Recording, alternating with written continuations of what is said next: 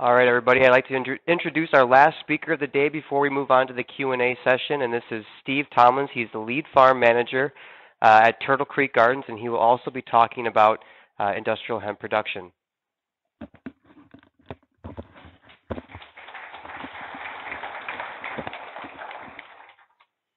Is this on? Just kidding.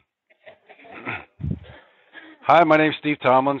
I'm a certified organic farmer in Delavan, Wisconsin. We're primarily vegetable operation. Been doing that for 5 years there. Before that, 5 years worth of other farming endeavors in hay and grains and dairy. This is going to just be a chronology of what I did last year. We grew both the CBD variety and grain. We started trying to grow this crop because we're vegetable operations and they're kind of circling the drain when it comes to revenue. A good vegetable operation should gross $20,000 an acre, and this crop looked like it could do something similar, so we decided to try it. We got started late in the season. We only put in 400 plants of the CBD variety, and I grew 5 acres of a grain crop. Let's see. Boom. There's the clones. I brought it from Colorado. So we did both crops, and people said, why you can't make any money on grain? I said, because I want to know how this crop grows. If it's going to save the planet, it needs to start now. Or what's the problem for the last couple thousand years and ain't done it yet? So I wanted to grow it and figure it out. So what I got here is on the left-hand side of that photo is some vegetable ground that had corn in it 2 years before that, and then winter squash the previous year of this. And on the right-hand side there's some sod ground I was turning over. It's a hay field for our cattle. We managed, just backing up, we managed 100 acres of organic ground, 20s in vegetables rotation. Just an idea, just to show you the sod ground I'm turning over. Just the clones being hardened off. We brought them back, stuck them on the tray, put them outside, hardening them off, getting ready for planting. This is all happening at the same time. So again, this is just a chronology. I did the mold boarding, then I did the disc, the old-fashioned way, right? Oh, it was rough as hell. It was rough. I had an old, I mean, the average age of our equipment's about 40 years old, and most of it I had to weld back together to make it work. I'm not kidding. So running over this ground with that disc was a challenge, but that's what it looks like if you're going to turn over sod ground if you haven't farmed. There are farmers in here, right? Yeah. This is a seed bed preparation for my typical vegetable operation. On the top, the corner there, you'll see some, probably that's lettuce. But this is what I made the beds look like for the CBD operation. I didn't use plastic, didn't have time. We do put down about 100 beds of plastic every year. We just said, we got room at the end of B block. It's time to go. All right, we'll put them in. And that's kind of how we went about it. No one is going to be dealing with weeds. Again, just getting ready to put on the transplanter into that bed you just saw. That's probably one variety called Trace that we got from Green Cherry Organics in Colorado. Here's a couple ladies putting together. That's Janet, my partner, on the transplanter, and Diane walking through, doing it her way. Just getting them put in the ground. The water wheel had 6-inch spacing. Every 10 holes was 60 inches. We put them in at about 25 square foot per plant. Again, with the vegetable operation, anybody that does vegetables has got the right equipment and the right tenacity to get this crop growing. Here I am trying to figure out what the hell to do with the seed. This is a McCormick 10 chart, and you'll notice there's no hemp on that chart. They do have the John Deere Bruns, the Van Bruns, they do have a hemp chart on there, but the McCormicks didn't. These all have names and dates on them. I don't see the names. This is 5-3. That got planted on, these got planted May 25th. This is now May 31st, so this is 6 days later after some rain, and that's what they look like when they got planted. Trying to figure out again where to set the grain drill. Everybody know what a McCormick 10 is? 6-inch spacing, 20 holes, 10 foot wide. I only used 4 holes. I planted 30 inches on center with this crop. So in there you see Gorilla Tape, and I only had 4 holes open. Because everybody said grow this stuff at 30 pounds an acre or so and do it 6-inch spacing, and I thought, I know what weeds are going to do to me if I do that. So I'm going to try to cultivate this crop because others have done it that way. So I tried at 30-inch down spacing and just made this machine do it. And as I'm figuring out what to do, I had to go back out and cultipack it now. So I am rolling this field down. So mold board, disc, and then cultipack it. And it's not real clear there, but you can see the nice. It's laying down. It's rough. It's rough ground. So I'm already thinking, Seed depth, seed depth, seed depth. Oh, crap. Right? I know it's coming. Just running with the cultipacker again. This is a typical plastic operation. This ended up becoming my winter squash, but it's adjacent to this hemp crop. There's my baby right there, man. Hydro 84, 1979. And I don't know how old that McCormick 10 is, but somebody repainted it. But that's what we put it in with. I actually got down and measured off and put flags in the ground every 10 feet so I can get straight rows. No GPS on that girl. No. This is what the seed looked like before it went in the crop, but in the machine. And this is 5 days old. This is the emergence that Brian was talking about. I only put down 10 pounds an acre because of the 30-inch spacing that afforded me the ability to do that. And I also read a lot of the Canadian Hemp Trade Alliance stuff, which is a wealth of information, and plant after rain, which is completely the opposite of what you do with everything else, particularly even vegetables. I can't work the ground when it's wet, so I got to get it in before it gets wet, and I plant a lot of seeds with my some of my equipment. So I had real nice emergence. Here's the at the same timing. This is the hemp crop. You can see the weeds starting to come in. Real happy about that. These are two different genetics here. I'll talk more later. This is what my germination rate was on that crop at 10 pounds an acre on that old equipment. At about this point of this season, I started getting giddy. It's like these girls are going to take off, right? This is fun. If you can kind of see the lines, this one's harder because the light's on, but you can see the green lines. I have nice lines. If anybody's planted any kind of crops or grains, you know when you see that and tornado don't come through, you're probably going to be all right. All crap, right? When you do a moldboard with an old moldboard, it ain't very sharp. She's going to skip a little bit. So that sod ground had a lot of that old grass in there, and I thought, well, let's see what happens, right? This is an experiment, and oh man, I was worried, right? But my favorite, we do use herbicides, and it's called iron, hard cold iron. And this is an Alice Chalmers G. Anybody ever seen one of them? I use them for vegetable propagation all the time, and that's my seeder that's on there now. But I got 3 different pieces of metal that I put on there, depending on what I got to cultivate. And behind it, there is probably a bed of carrots I had just planted. But there's my 4-row cultivator that used to be a 6-row cultivator, but the year before that it was a 2-row cultivator. So I had to weld it back together so I could do this hemp crop. The point being really was I didn't have a lot of money and didn't think you had to have a lot of money to grow this thing, and I want to see if you could do it with just what you had in the barnyard, right? A lot of expensive equipment out there. We didn't have it, but I had a welder, and I usually fix everything that I break, and I try to do it before you find out. So that was my cultivator, a Danish tine. Reconfigured the whole thing to work on them 30-inch rows. Most of those, anybody that's ever worked with them knows that, yeah. This is 6/15. I planted this on 6/4, so this is 10 days old, and I know I'm going to be overtaken. This particular 1-acre spot had a weed load in it from winter squash grown organically on plastic, which means there's just weeds everywhere, right? So I knew I'd have a weed load here, so I wanted to cultivate this thing, but I couldn't set that guide wheel down in that cultivator. So I got a 3-point hitch back there, and it took me 7 hours to do this 5 acres. But I got it done, right? And I knew if I didn't cultivate it, I was toast. So I had to get in there and cultivate this. This is 10 days old. I had to cultivate it, which is what I do with my vegetables all the time. If I beat the white threads, I'm ahead of the game. At this point, I was behind the white threads, but I had to get into it. This is the CBD crop, 6/16. So this is, what the heck, 25, 16 and 5 is how many? 21 days old. All right. Oh, crap. I cultivated that. I got 4 inches of rain in 2 hours, 4 days later. All right. And we ended up with about 10 in the next 12 hours. So I thought, I'm a screw. This is not going to work, right? That is out the window of the truck. There's a little bit of cloudiness there, but it was a pond, and I thought I was done. There's a picture of the vegetable operation from the same event. And the same thing for the CBD. They did a little bit better, but the weeds are real happy too. You notice? a point about this crop that you'll love if you grow it anywhere, it's a beneficial insect attractor. And it's an aromatic, intoxicating plant before any THC gets in your system. Trust me. Right? It attracts amazing amount of insects. This is after the rain, and I wasn't done.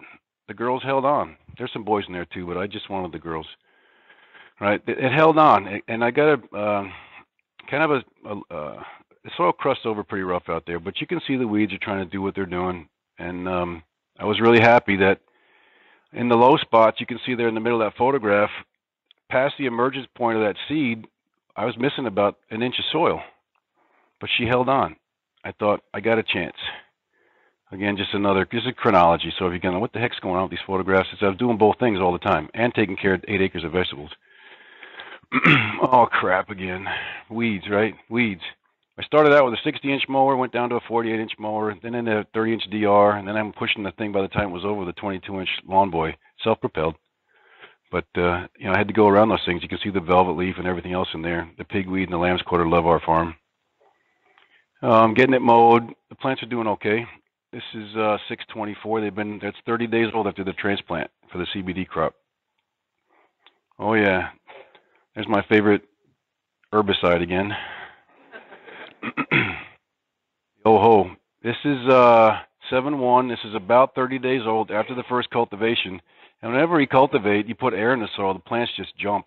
So they went from that little bitty thing you saw, got all that rain put on them, and then within, forget the days now, but at 30 days, it's over a foot tall. It averaged probably close to, they were 8 to 12 inches tall. But again, I'm all crusted up again from after all that rain. This is now I can put that cultivator in, set that drop wheel and guide wheel, and just drive. Put the hydro high speed and did the whole thing in less than an hour the second time. So this is hard to see. Again, this is 7-4, just the CBD crop, just having fun. This is really an indoor plant. They're trying to get to grow outdoors. If you try to grow it outdoors, it's an indoor cultivated plant coming from the MJ industry, MJ meaning marijuana. And they're trying to get this thing to grow outside, and it's some of these genetics are just not happy. They don't want to be outside, and they don't like the wind. They have a shallow root mass typically. We planted these things. We had a lot of moisture. The roots stayed shallow in that nice fluffy bed you saw. When it got dry, there was no water for them, and the wind came because it's from us to Janesville is about 15 miles, and it's flat. I guess you'd understand flat in this part of the country, huh? Sorry. So the wind's going to blow, and these things growing outside, they're going to need some type of windbreak unless you grow from seed, perhaps. But this is my experience only, and there's probably other opinions and or experiences that don't mimic this, but this is what happened to us. It did not want to be outside, and the wind beat the snot out of it. This is 7-7, so this is just about a month old. It's up to my shins, up to my knees. This is a picture of how not to put a dead furrow in the middle of your field. At least that's what I see. This right-hand side here is a dead furrow. I was in a hurry trying to get done. But the crop's pretty much weed-free, and this is the acre that had all the weeds in it. This is the one that had the weed load. And because I used iron cultivation at 30 inches, I was able to keep the weeds at bay. Once this thing got above the weeds, all the summer grasses came in, and I got every grass that can come in. Everything was below my seed structure. Again, just a happy plant. There's a guy that stored all of his beehives there. Bees like the pollen. Just a picture of what the cultivation did. I got clean rows. And for a vegetable farmer, really any kind of farmer, you want clean rows and with no pesticides, no herbicides. Just more examples of how that cultivation worked. That's 7-7, same time period. Just an idea of, I cultivate. I know how to cultivate, and it's something that we have to do in an organic production. And that's an example of our vegetable farm. More so, now that's 7-12, so that's 45 days old, and it's up to my chest. So after that cultivation, I went from that 30 days and 2 weeks, it's already up to my chest. So it will grow that period Brian was talking about. She takes off. This is a picture he mentioned earlier about cultivation or compaction, where you can see the line there. Well, this was an odd-shaped field, and I didn't want to run on the road, so I kept running back in the same place and made this beautiful, nice seed bed. But it was so fine, right? I made it super, super fine. And I thought, I'm going to try this, just see how, I know what they say, I'm going to try it. And it seriously affects the growth of that crop. And it wasn't so much tractor Some of it was wheel tracks, but most of it was just the fines and the compaction from the rain and the anaerobic type conditions that come from too many fines and not enough something. First male flowers are 7/12, so it's about 45 days old, and I got male flowers coming. And we had male pollen for 8 weeks on this particular crop. This is called Yuma Crossbow. I got it from Colorado. It was originally a feral crop that came from the southwestern parts of Kansas and southeastern parts of Colorado. Just another picture of a crop that's coming along with no weeds. This again is the dead furrow in the middle, and a field that should have had a bunch of weeds, but the cultivation helped. It is a thirsty crop, but it doesn't like wet feet. So I learned some things about that. I got 2 different genetics here. The ones on the left is called Cherry Mom. They did not want to be in Wisconsin. The one on the right is called Trace, and it did much better. It grew 5 foot tall and 5 foot in diameter. Just a beautiful plant. The efficacy of the flowers is amazing. I mean, it makes you feel good. Not in focus, but he talked about Japanese beetles on the pollen heads. I call that a Japanese beetle orgy. I mean, I would have 20, 30, 40, 50 beetles on heads all the way through the field just eating pollen. 7/16, so again about 45 days old, loving life. Actually, I got so excited. This crop made me happy. It's kind of like a shiny new penny to a raccoon. Get it? Anyhow, this is some of the cherry moms that we grew in the greenhouse. They performed much better. Again, it's an indoor plant that was grown under plastic. It loved to be there. We also planted some feral hemp. I harvested some feral hemp from around the properties and grew it out. I've got a picture of it, but in the forest where it came from, it wasn't about 2 foot tall. We put it in the greenhouse in some good soil, and it topped out in the greenhouse in just a short period of time. It also got very sick in the greenhouse. And what's this? This is 7/24, so we're planted at 6/4, so I'm at 60 days.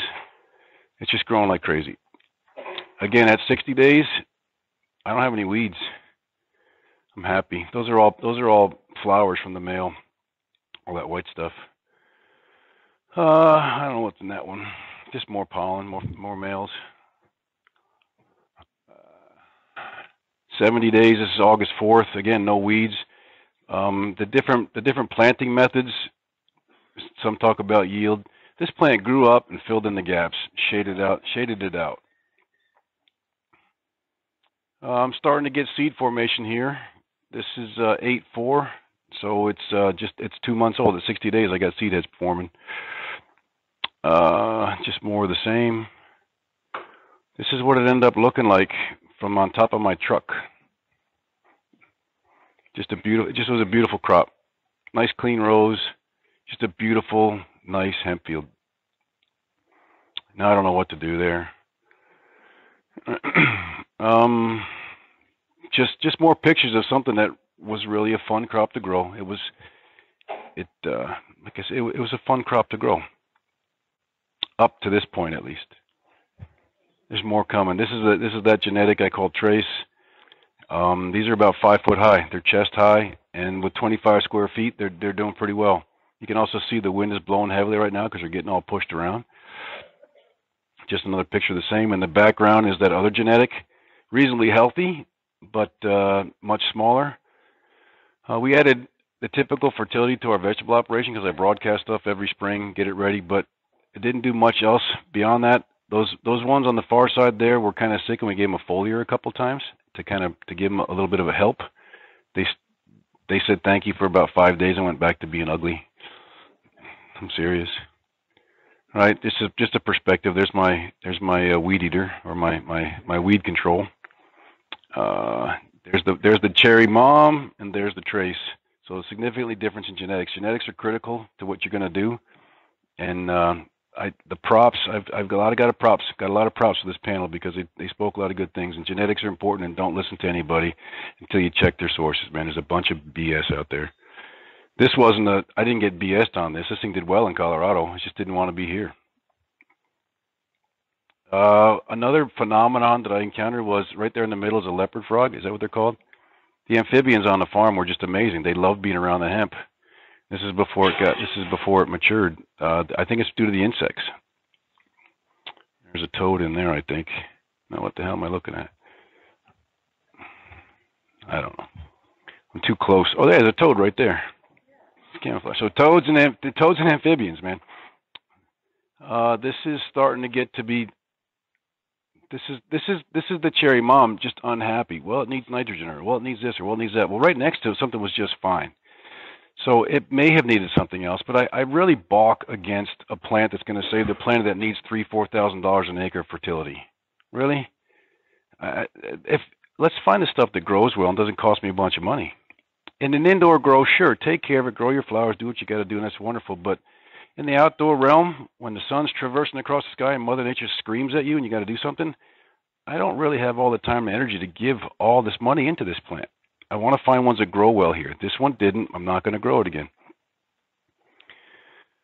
This is that sick hemp. This is that feral crop that was in the greenhouse, and it got sick. I covered in aphids in that greenhouse, and just horrible damage. So we thought, let's put it outside. This is an example of the roots I pulled out of one of those. It's a sweet white root. You'd wash those off and chew on them. They're sweet as can be. There is the ladybugs moving in. Within a couple of days, those plants were covered in ladybugs. They saw the food source and they moved in. That little blur there on the bottom is the nymphs and of the ladybugs. Cherry mom's starting to flower. This is August 8th. This is another critical part about your genetics. Ask people when does the photo period start. Most of them won't be able to answer you. Well, I've got a barn that'll dry 5,000 plants, so you can only grow 5,000 plants. Not unless you grow a plant that'll actually start flowering 2 weeks before another genetic. So I can grow 10,000 plants if I can stagger my harvest. But you can't stagger your harvest unless they flower at different times. And a lot of folks don't know that. Most of it comes from the indoor grower. They're in some valley. So it's sometime in August or sometime in September. This one started flowering in the beginning of August. The trays didn't start flowering until September 2nd. Well, in my part of the country, my first frost is October 5th, and I got a 50-day flower. Ruh-roh, right? I may have a couple frosts on that baby before she's ready. Okay, thankfully, we went through 2 25-degree nights on that other flower, and it did fine, right? It didn't wilt. Like you can put lettuce and stuff out in the field, and then you get a couple 25-degree nights. It's no big deal. And that particular genetic didn't wilt. Others will have crops go through a frost, and they're done. This again, this is 810. I would walk through that field and I'd come out smiling, right? It was this tall. I'd come out covered in pollen, which I'll talk about in a minute. Well, I'll tell you right now, I would walk this crop and just come out yellow, right? It was a lot of fun. But then I'd make the dumb mistake of walking around my other field, right? And I was right? I was probably too giddy from leaving this one. I'd get in that field. There's a likelihood, there's feral hemp around me, yeah, so pollen's in the air, but there's a likelihood I wore the same sweatshirt for 3 days in a row. Yeah, I do that. And, right? Come on. It's on the back porch. That's where you put it on and take it off, right?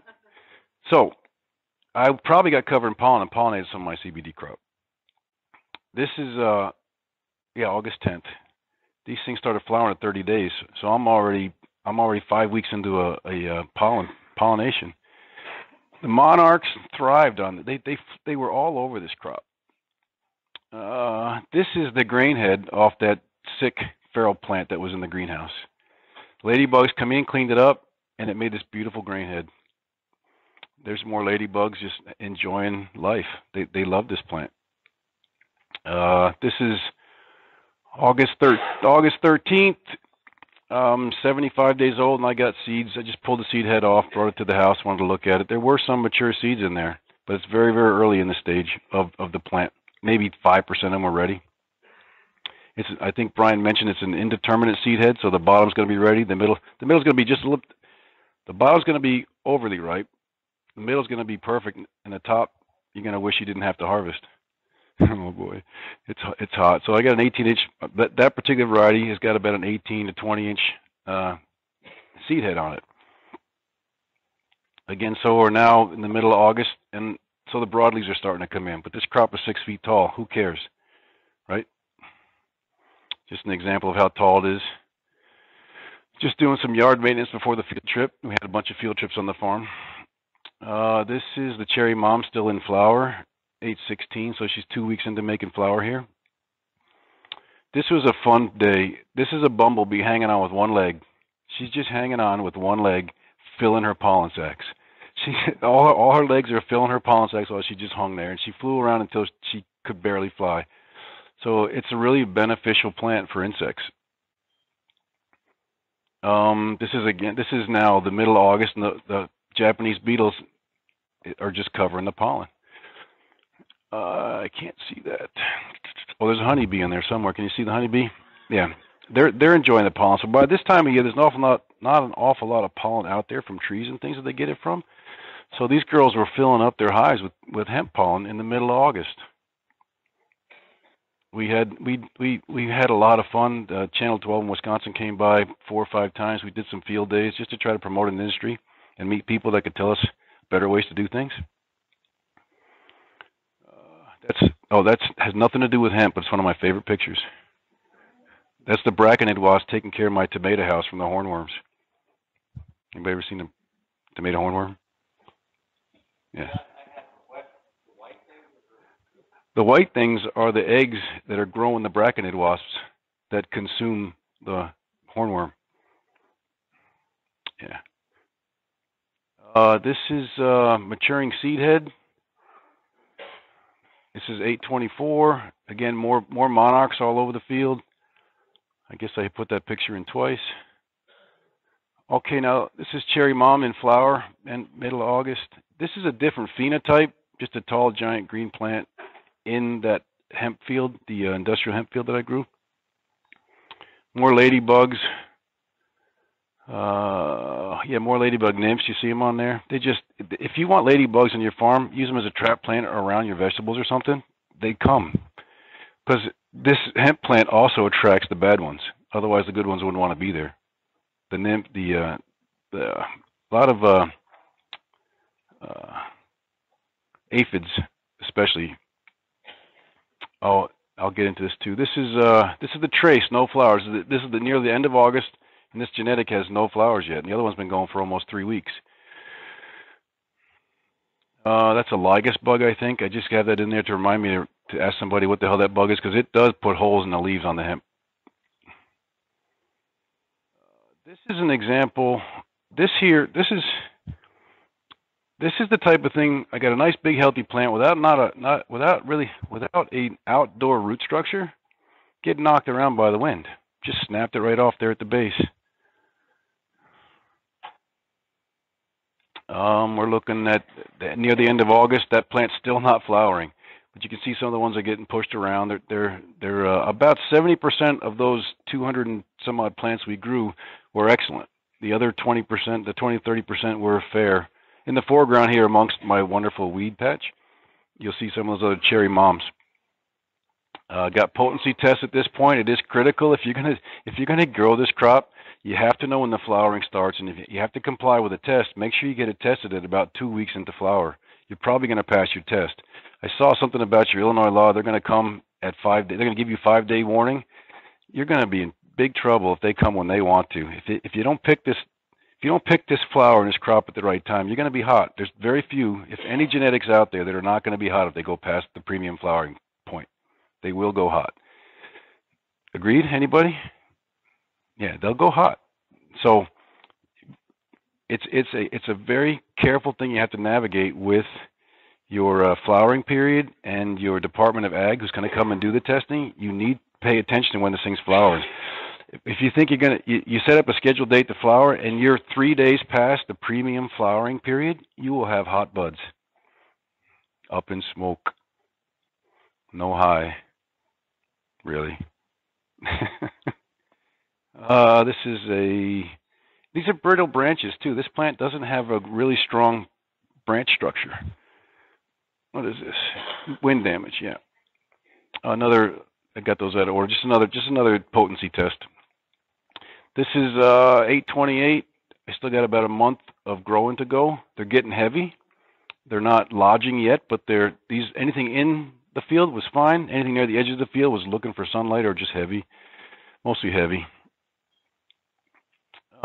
Cherry Mom, September 2nd, putting on some flower. Whew. Right, now what? I guess we have to wait for the frost. The Cherry Moms at the same time period, healthier flowers, but nowhere near complete. Just another picture of one of my favorite places to be that year. I went out there every couple of days and took pictures.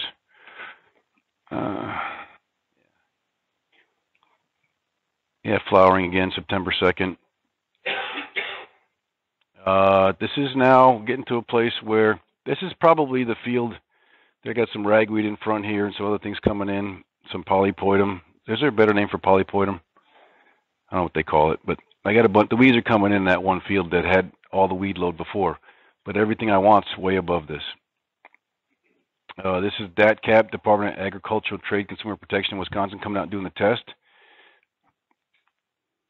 Big plants. Really happy about those. Very vegetative. This is September 5th. They've only been flowering for a few days. I'm probably in pretty good shape for THC. Guaranteed. Just another picture of my favorite place. This is that feral hemp I was telling you about. That stuff I showed you that grew all the way up. This is feral hemp that I found in a friend's neighboring field that's been used for cattle pasture for a while. Harvested a bunch of seed and grew it out. In between getting things mowed on time. Just, again, these pictures are to show you the difference in the genetics. I got beautiful colas and heads on these plants, these cherry moms, but they're small. That, again, is a seed head from that feral crop that was sick. This was a project of love that I started years ago when I was doing grain. I'm gonna harvest this industrial hemp with this girl. People thought I was crazy, and they were probably right. All right. I can't get the head high enough, and I did enough patches on that concave that it would only take so much abuse. And I was pitching out wads. I mean, for some reason, these photographs are all upside down. Is there something wrong with your computer, Phil? But there's a seed that came out. This is 9-9. I still got about 25 days before I get this crop in. But I was testing out that all crop. That's an Alice Chalmers all crop from 1953. I'm bringing in way too much material. It's really the wrong crop for this for that machine. A smaller crop, that's one of the best seed and cleaning machines out there, in my opinion. I've run so much grain to that type of equipment, but for hemp, the fiber just eats you up. You have no choice. You really have no chance other than to stop every couple rows and clean something out of there. I damn near that's a small picture of what was in there. That whole cavity was filled up with fiber a few times. Because I kept trying to get as many seed heads as I could, and I shouldn't have. All right, that's what the bin looked like on that first test. A little bit too much lumber in there. Those are all the bast fibers you see pretty much. This is, we had a lot of septoria. It's a fungus, and we talked about how wet it was this year. Septoria will eat this plant up. There's another, we send it in for pathology, and it's basically septoria. Since we're a vegetable operation, I got septoria everywhere on the farm anyway. We're 9/11. No inference there. This is just the day I took the picture of the two different genetics. Here's an example of a pest that I haven't heard anybody mention much of. It's called the European hemp borer. Excuse me, the Eurasian hemp borer. And I'm working with DATCAP. What they do is, it's a little pernicious bug, no bigger than the one in the meal moth that comes out of your closet. And it's not a good flyer, but they've survived in this region since hemp's been on the planet. And those bugs, they'll burrow in, live inside your stem, and eat what you're trying to harvest to make oil from. That's a bud that's been eaten by the hemp borer.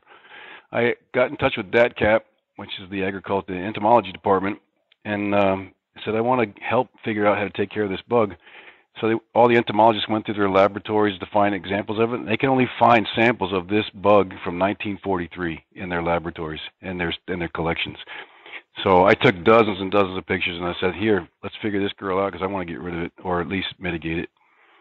But this is the kind of damage that bug will do. It took out half this particular genetic. It was a stress genetic. It was unhappy. It flowered early. It probably drew the moths in, but it ate it. It ate more than half that particular genetic.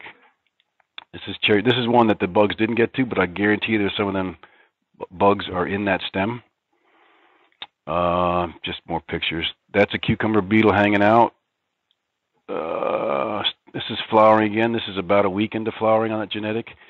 Strange things happen. It starts to flower. Other leaves die. Oh no, the plants are going yellow. Well, they're supposed to at some point.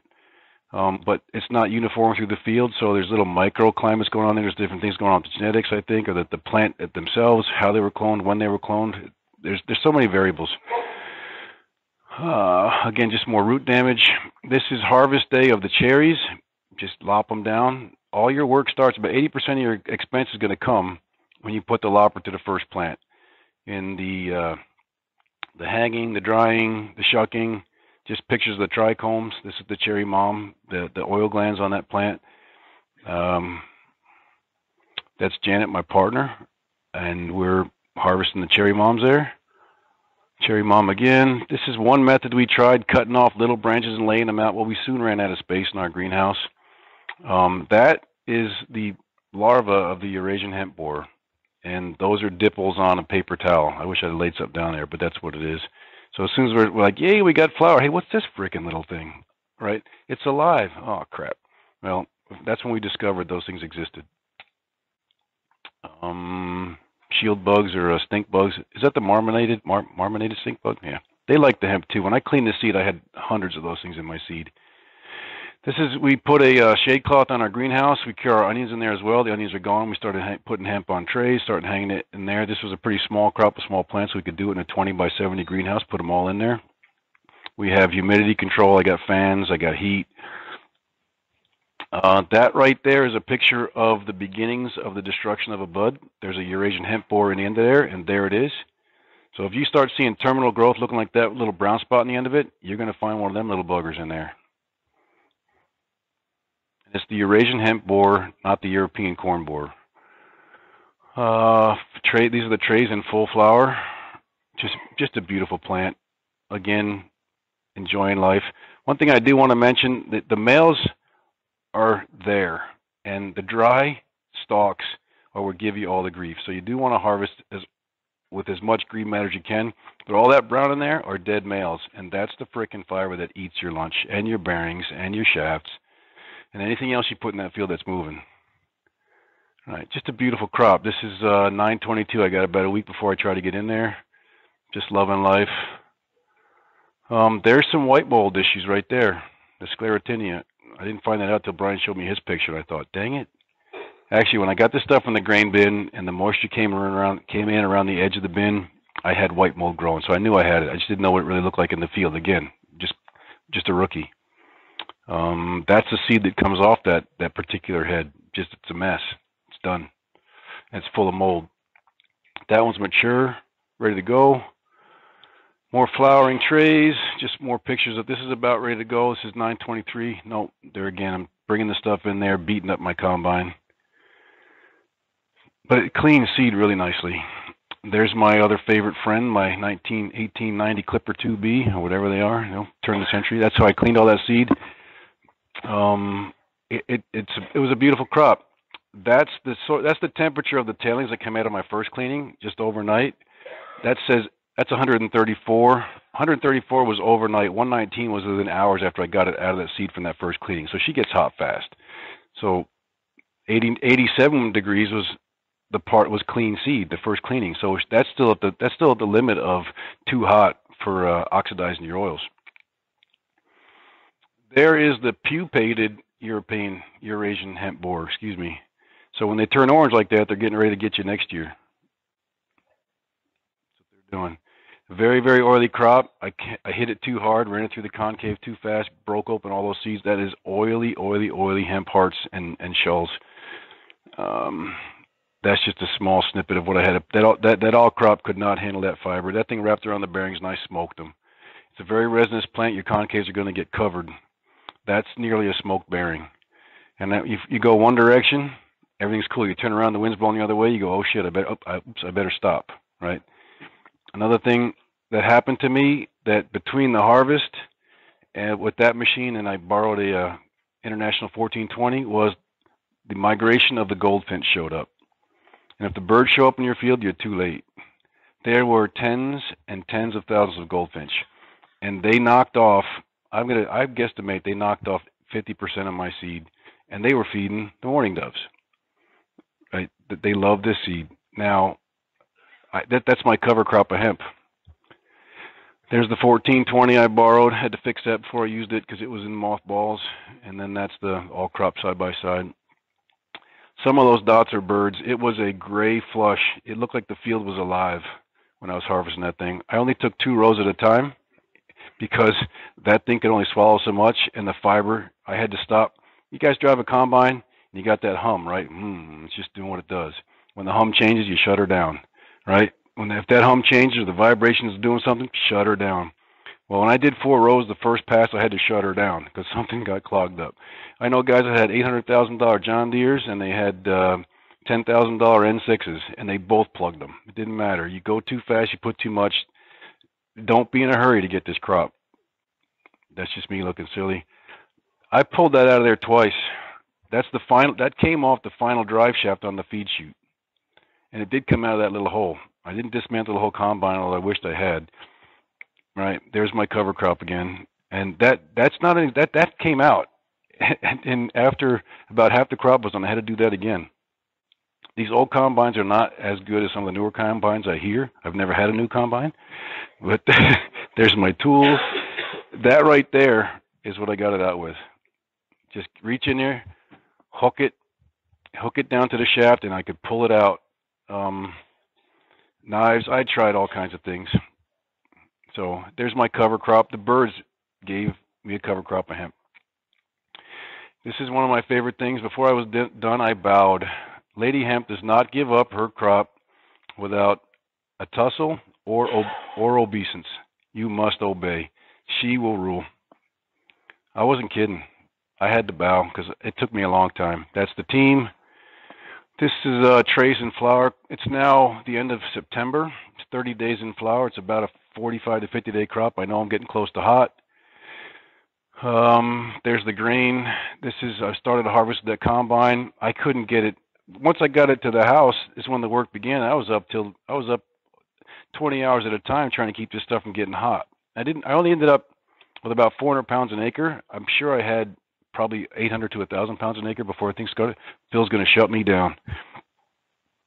All right, there's how big the plants were. There's what's left. That's the entrance point of the hemp borer. You can come up and get me. That's what they do inside the stem. This is a friend in Colorado drying their stuff. There's a trichomes. There's something. There's where it's wrapping around a shaft. Some of the flower we got off those plants. That's what happens when you shuck it without gloves. It's a very oily resinous plant. Shucked bud ready for harvest or ready for processing. More of my cover crop. Now this is something that I know Mr. Davies mentioned about, is this crop. The hardest part about dealing with this was when it came time to sell it. And when I found out the farmers are getting 20 cents a gram for a finished oil product, right? Retail, if they're going to buy my wholesale product out of the field, they're going to pay me 20 to 50 cents a gram. When the retail value is probably close to 100, 80 to 100 now. So I said, where the hell is that $90.70 going, right? To somebody else again. So I'm driving around the field with steam coming out my ears going, why is this happening again? Why am I letting this happen again? So I developed this little organization here, and it's the Farmers United Cannabis Union, and I'm only selling T-shirts and hats right now. But if we figure out what to do, let's do it. Right, the byline, I'm probably not going to repeat in public company, but there's 2 different ways to pronounce. If you beat me on price, it's FUCU for short. Stand up for what's right, and don't let them take your money from you, man. This crop's got a lot more valuable to humans. The seeds belong to the people, and I think the plants belong to the people. Now I'm preaching. All right. If it gets commoditized, which it's going to need to be for some types of crops later, but the premium value of this plant being a medicine and healthy for us, stand your ground. Don't let people take your money from you. How do you develop your markets? That's a whole other story, right? There's a lot involved in that. Where we, as a vegetable grower, we got 5 or 6 different markets already. We only grew a little bit. I didn't have thousands of pounds waiting to be going somewhere. The forecast for some of the pricing on this hemp flower is ridiculous. It's down to 10 cents a gram. There's still now it's $70 a gram instead of $80 a gram retail. There's still $67, $80 on the table that somebody else is getting. The processors are the gatekeepers. Okay, I'm going to shut up because Phil wants to get moving. All right. Thank you.